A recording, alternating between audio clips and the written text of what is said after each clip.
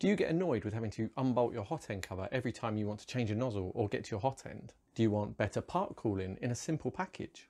In this video, I'm going to show you how to print and install the Minimus Hotend Cooler. This assembly fits on most Ender style printers plus some others and gives you some good improvements over the standard hot end cover.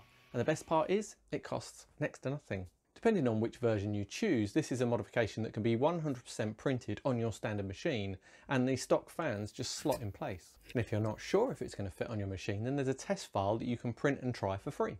I wish I could say that I designed this myself, but I didn't. Instead, I saw it on a Facebook group. I thought it looked clever, so I contacted the designer. The Minimus Hotend Cooler is designed by Paul Elrod. Paul has been designing and 3D printing his own parts for around 10 years and is selling the STL files for this kit for a measly $2 at the moment, which is a steal considering what you get. So before we look at how easy it is to print and assemble the Minimus Cooler, I'm just going to tell you why I decided to make a video about this mod in the first place. Personally, I'm not a big fan of printer modifications that don't actually improve the performance of the machine. To me, those are customizations, which is fine, but they often don't offer much in the way of functionality, and some of the worst cases actually make your printer worse. In the most part, modern 3D printers are pretty well designed and generally work quite well out of the box. Sometimes the best improvements can be upgrading to higher quality components or redesigning assemblies to make them work better for you. The Minimus helps achieve both of these goals.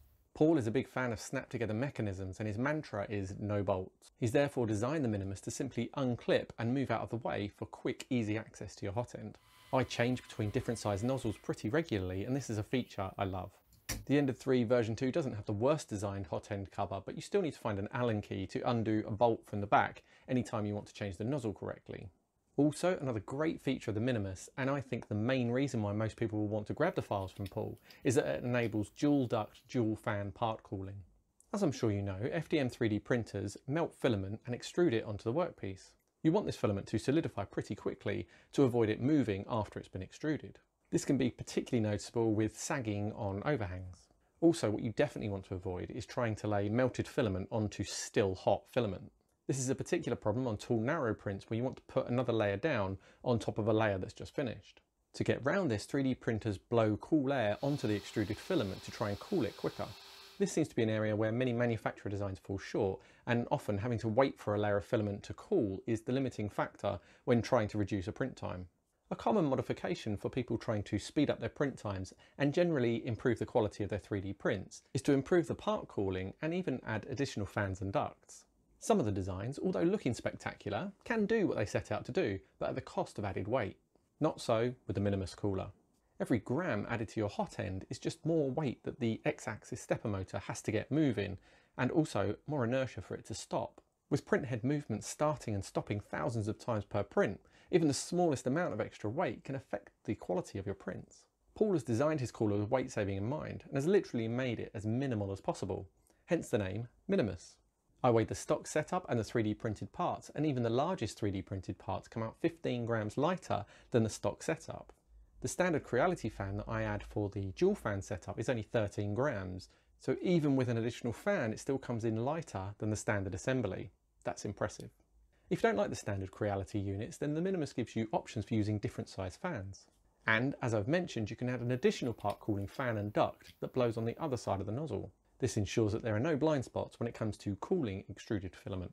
What Paul's design also does is directs air over the hot end heatsink that you want to stay as cool as possible, whilst also directing it away from the heat block that you want to stay hot. Many designs, including the standard hot end cover, just blow air in the general direction of the hot end and hope for the best. In basic terms, this should help your nozzle heat up quicker and then use less energy to stay at the correct temperature while printing. So the hot end cooler gives easy access, options for better part cooling, and it should give better hot end cooling efficiency without the usual penalty of additional weight. Awesome!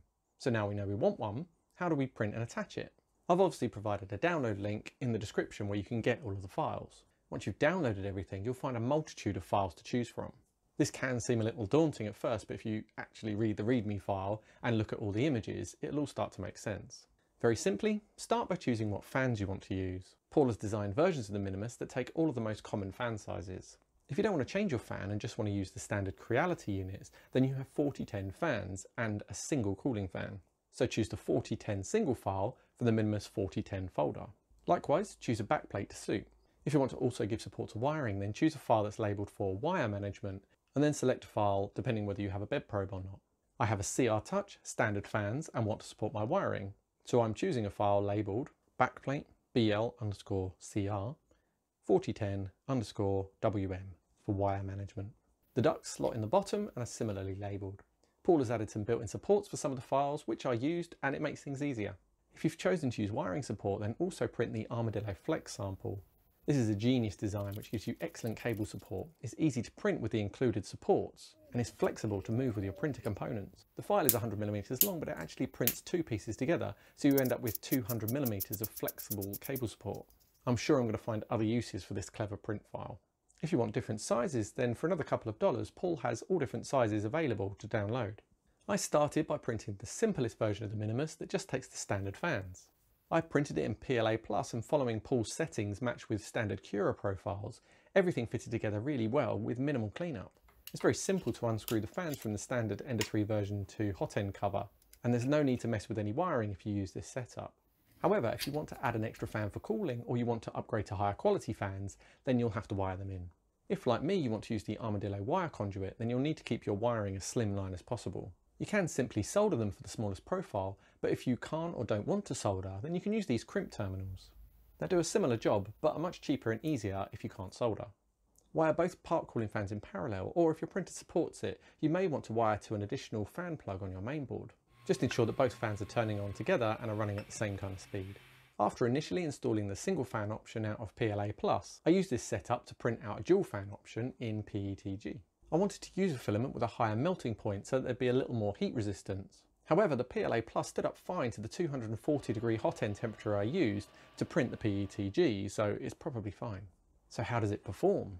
Well, it can be pretty difficult to show airflow visually, but one method that Paul, the designer of the Minimus, showed me is this one. By slowly lowering the hot end towards water with the fan on, you can actually see where the air is being directed. With the standard fan and cover, there seems to be some good airflow, but it's directed quite far below the nozzle and obviously only on one side. With the single fan version of the Minimus, it all looks pretty similar, but the air seems to be a little more focused and aimed slightly higher than with the standard cover.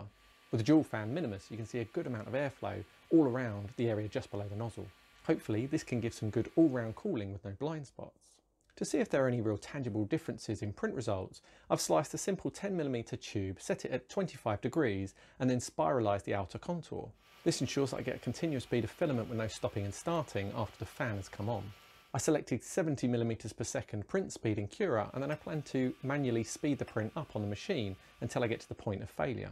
If I'm able to speed up to a higher speed with any of the versions of setup, then it shows me that that version is working more efficiently to cool the filament. So to start with, using a completely stock fan and cover on my Ender 3 version 2, I was able to increase the print speed up to 330% before a noticeable drop in quality. With the same single cooling fan, but with the Minimus setup, I was able to increase the speed up to 380%. This actually really surprised me. All we've actually done here is change the shape of the airstream and moved it by a couple of millimeters. Don't forget you can get the same results with no rewiring, no bought components, and just a couple of hours of printing. When I added the second fan and duct, I was able to increase the print speed up to 420%. I was obviously expecting this to be better than with a single fan, as we've doubled the amount of air blowing on the filament, but it's still very good. When I initially saw a quick video of this hot end setup, I was mainly interested in the way it clips on and off quickly without tools. However, what I wasn't prepared for was the weight saving and huge gain in cooling efficiency. For just a few dollars, I can't imagine you'll find a better option if you want to take advantage of any of these benefits for yourself. Don't forget there are links to everything mentioned in this video in the description if you want them. Let me know in the comments what your favourite printable mod is for your 3D printer. I'd love to see some of them. If you want to see how to improve your print quality further with some calibration, then click here. Or click here for another video you might like. Thanks for watching.